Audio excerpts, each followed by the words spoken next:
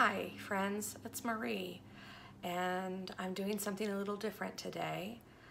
I wrote this several months ago and I sent it to a couple of people just to see if it was too crazy. I haven't done creative writing in more than 20 years. I do instructional writing, I make fun of myself, but just actual creative writing, that's something I laid down a long time ago. But I felt inspired, so I wrote something.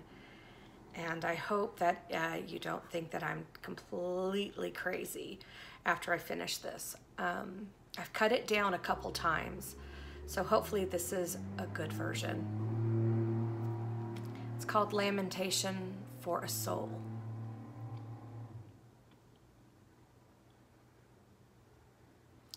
I dove so deep in my mind and my heart to find the sources of my own weakness.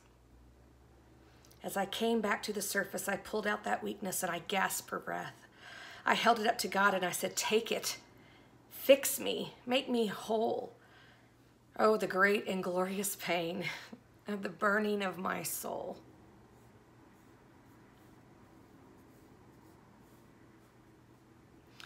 My heart bled out my eyes. I sang a lamentation, but there was no echoing reply. I was utterly alone, holding the useless chords and a heart that was drained of all the love that it had. Can you not hear even now the echo of my dreams?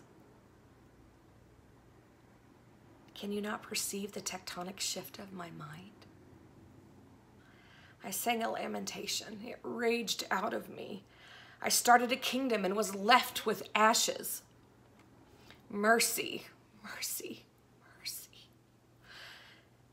My cries were heard by the Most High. He counted and he stored my tears. I screamed out and I said, "Take me and fix me. Take me and renew me. Take me, take me, take me." And I sang a note, tremulous and pure, pulsing with courage. Just as Abel's blood cried out to God, so did my heart. God bent over and he sang a lamentation over me. He sang a song of death. He sang a song of longing. How that lamentation reverberated inside of me. I didn't want it, but I knew that I needed it. I saw it for the gift that it was. He sang a lamentation of comfort. He sang a lamentation of kindness. "O faithful heart that I love, my darling, do not weep. I am here. I am here.